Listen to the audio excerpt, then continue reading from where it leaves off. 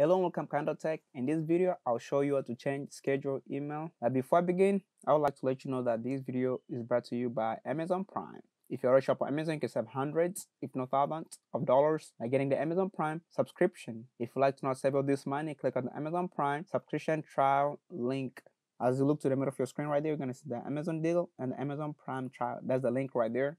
You can find it in the video description. Now let's get back to the video. Like I said, I'll show you how to change schedule emails, Gmail, iPhone.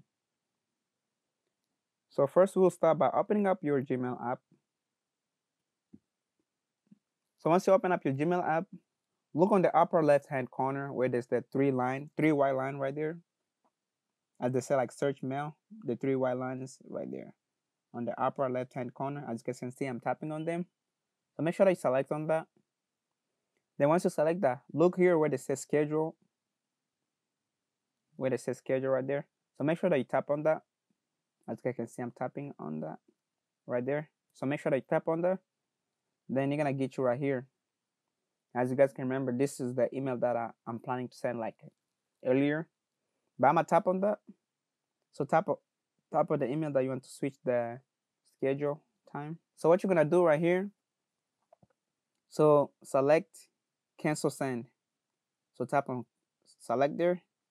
Then tap on the email again. Then look on the upper right hand corner where there's the three small dot right there. As you can see, I'm gonna tap on the three small dot right there. So tap on that.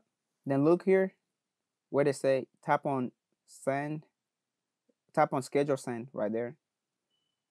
So then you're gonna have to like decide it like what other day you want to send it, because we already changed the day. So I'm gonna pick let me just pick tomorrow morning. And that's how you change schedule Gmail email on your iPhone. And if you have like other question, leave them in the comment section below. And don't forget to check out the Amazon Prime subscription trial. You can find it in my video description. As I said earlier, it'll be a way for you to save some money. And thank you for watching.